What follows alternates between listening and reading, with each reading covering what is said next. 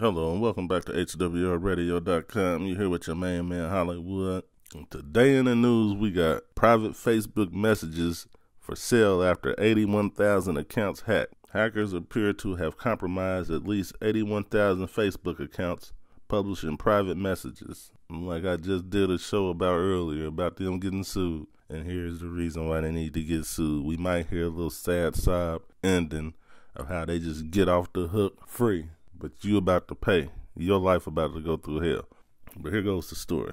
The alleged perpetrators told the BBC Russian service that they had acquired details from a total of 120 million accounts, which they were now attempting to sell. Though the actual number appears to be less than their quoted amount, Facebook stated that its security had not been compromised and that the data had likely been accessed through malicious browser extensions. The platform also added that it had taken steps to prevent further accounts being affected by the hack. The BBC understands many of the users whose details have been compromised are based in Ukraine and Russia.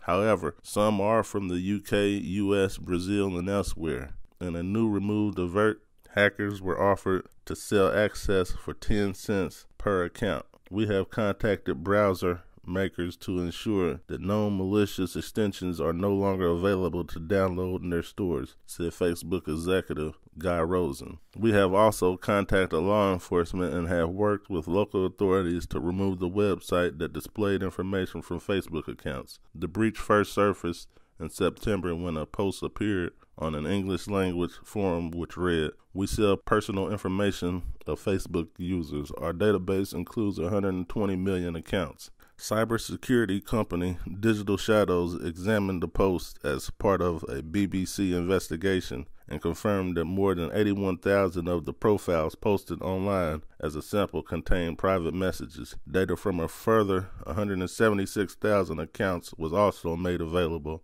although some of the information, including email addresses and phone numbers, could have been scraped from members who had not hidden it. Facebook is refusing to shoulder blame for the breach. However, it has not named the extensions it believed had been involved in the leak. According to Facebook, it was only one of these extensions that had been quietly monitoring victims' activity, sending private details and conversations back to the hackers. Wherever the blame lays, it's more terrible news for a platform that has found themselves embroiled in data scandals over the last year. Yeah. It looks like they're trying to break Mark Zuckerberg's pockets. I don't know what Mark done to the government, but it seems like the government got him in their eyesight too. Just like I told you, they got T.I. in their eyesight. Now T.I. getting sued.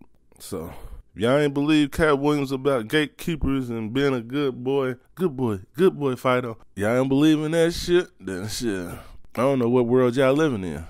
But that's what the fuck is going on. And I hate to say it, but we hearing about all this shit because Mark is trying to be greedy with his money. Like I told you, greed brings down everything. So if the demise of Facebook comes, it's because of greed. So if you ever get the rock, don't be greedy, motherfucker. But that's going to be the show for today. So go ahead over to HWLRADIO.com, download the radio station app. Make sure you check out the sponsors page, and shit, I'm out.